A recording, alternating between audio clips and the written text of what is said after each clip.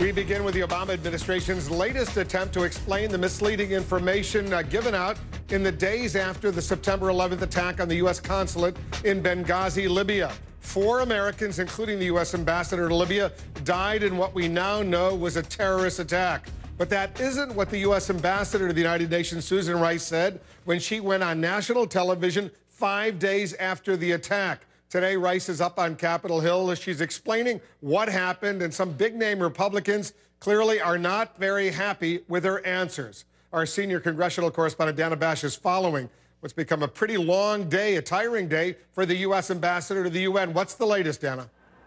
Well, you know, Wolf, the 3 Republican senators who had vowed to block Susan Rice's from being Secretary of State if the president nominates her had really softened their rhetoric in recent days. I'm told the reason for that was because it was a courtesy in order for them to wait until they have a face-to-face meeting with her, which they had today. But after that meeting, their criticism was harsher than ever. The way these grim-faced GOP senators tell it, Susan Rice's attempt to calm their criticism backfired. We are significantly troubled by many of the answers that we got and some that we didn't get. I'm more disturbed now than I was before. Rice requested to meet with her chief Republican critics in order to explain why, 5 days after the September Benghazi attack that killed 4 Americans, she went on Sunday talk shows suggesting it was sparked by a spontaneous protest.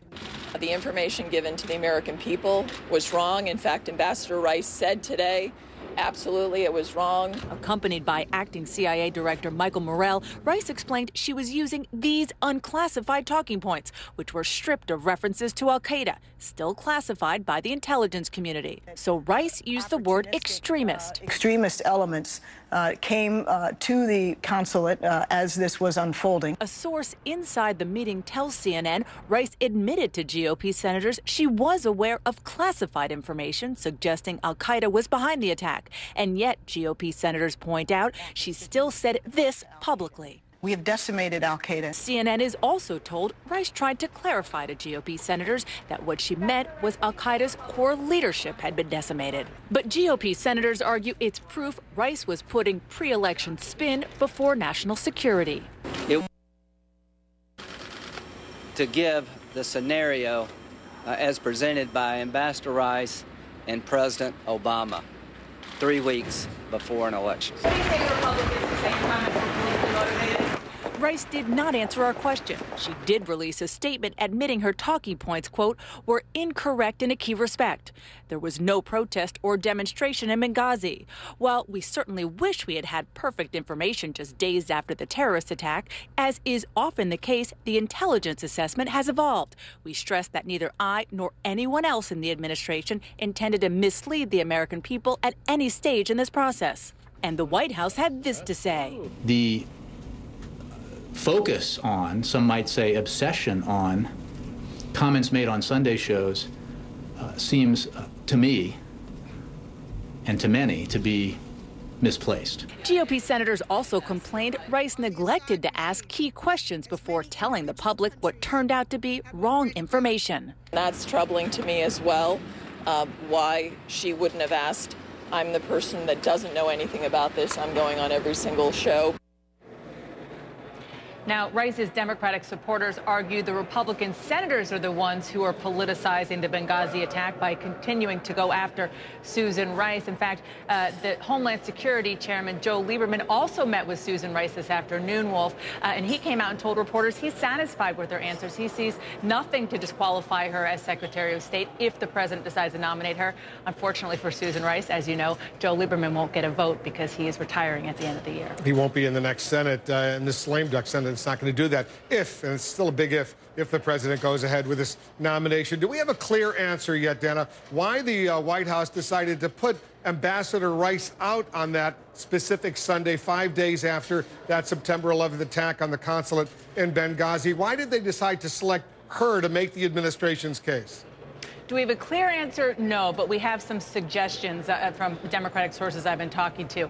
And the biggest, I'm told, actually came up in this meeting today with the Republican senators, which was why wasn't Hillary Clinton, who, of course, is Secretary of State now, why wasn't she out there? The answer was that she wasn't feeling well. She was very upset about the fact that one of her ambassadors was killed in the line of duty, and that's the main reason why she didn't go out, and that Susan Rice was kind of the most logical choice to do that. The other argument that I'm told by Democratic sources is that she wasn't just talking about Benghazi, but she was also talking about the protests that really were happening across the Middle East because of that video in Cairo and elsewhere.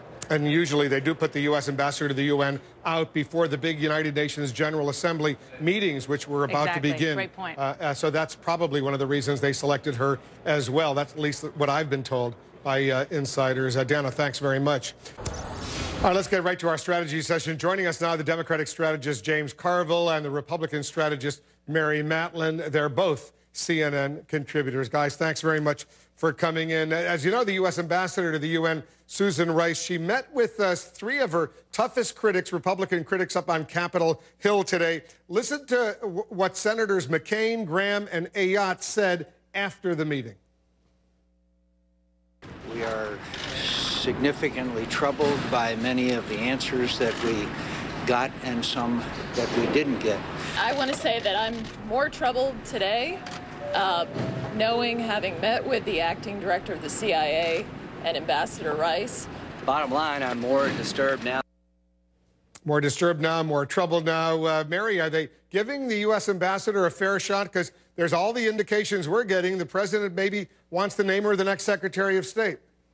Well, whether she was misleading purposefully or unwittingly, we come to the same end. There's never been an incompetence of that magnitude at that level. There was open source intelligence, and I don't know anybody, neither do you, Wolf, in all the administrations I've worked in or you've covered, where you get talking points handed to you and you don't ask questions. Even the Presidential Daily Brief, the PDB, is intended to be asked about, not to be read deeply into and ask questions. I can't imagine any UN ambassador, any Secretary of State, just taking prima facie that kind of information that was belied in real time by the Libyans on the ground, by our own people on the ground, by a real-time drone aerial picture of it, would go out a week later and say that. If she's not misleading, then she's incompetent. What about that, James? Well, you know, we got a report by Ambassador Pickering that's going to come out in January. You know, if the president does appoint her, which frankly now I hope that he does, she will testify openly. They will be able to ask her about these things, and she'll answer it, and the public will be there and see the whole thing. There's been no effort at any cover-up. They've already launched the investigation. They sent the director of Central Intelligence to testify, the director of overall intelligence to testify. So they'll have a chance to question Ambassador Rice, presumably going to be Secretary of State nominee Rice, in an open committee hearing, and she can give her answers. And that's the way the system should work, and they'll have the benefit of Ambassador Pickering's report, which was audited by the administration. I'm sure that the Secretary of State will be testifying at some point in this, too, or you know, be heard from. So we'll see where it goes. I agree with Tom Ricks, who was on our competitor network, Fox News, said that he thought the whole thing was overblown. Obviously, they're going to find some mistakes were made in anything they do. I think the public has a pretty good grip on this. But we'll see when the Secretary of State designate, if that's what she is, testifies, and they have a chance to question her in open as opposed behind closed doors. You think, Mary, there's anything she can do to win over these skeptical Republicans? I honestly do not believe this is about Susan Rice. I believe she's a smart person. She's a Rhodes Scholar. I understand all of that. But there is either a horrific intelligence breakdown, something broke down where this administration, through the NDI chairman, has now said he took out the real facts about what was going on the ground. There's something wrong when this administration allows their UN ambassador, who's read in at that level, to go out and mislead the American people on a terrorist attack. There's it's not about Susan Rice. She's a distraction here. But what Senators McCain, Ayotte, and Graham are talking about is we live in a dangerous world, and we have to have a better answer than talking points given to her like she's some kind of flack. these polls that we have, James, these latest CNN ORC polls, how has the Obama administration handled the Benghazi attack? 40% say they're satisfied, 54% dissatisfied. Did the Obama administration try to intentionally mislead the public on the Benghazi attack? 40% say yes, 54% say no. The administration's got some work to do, James. But they have something to do, and look, they may have made some mistakes here. Again, we have the report coming out that they ordered by Ambassador Pickering, who's probably one of the most respected people in the last 30 years in the State Department. They testified, we're going to know in January what happened. Are we going to find out that somebody made some mistakes? I'd be shocked if we didn't. So, I mean, again, this whole thing is there's probably some mistakes made here. I think the entire thing is, and I think the public has a pretty good grip on it, that they've made some mistakes and, they weren't intentionally misleading people. But we're going to have real answers. And by the way, if Ambassador Rice is appointed to be Secretary of State, they can get more answers. They're the Congress. They have subpoena power in the House. They can do all of these things, and there's been no evidence of any cover-up, anything. So we'll get all the facts, and the public will be able to discern what it is. Again, I go back to what Tom Ricks said, who's a Pulitzer Prize-winning journalist, that he thinks this whole thing is overblown. Of course, if people made some mistakes, and we'll find out what they are and make an assessment and go on from there. We'll see if the president goes ahead and nominates her to succeed Hillary Clinton as the Secretary of State. Then we'll watch the fight up on Capitol Hill. Guys, thanks very much.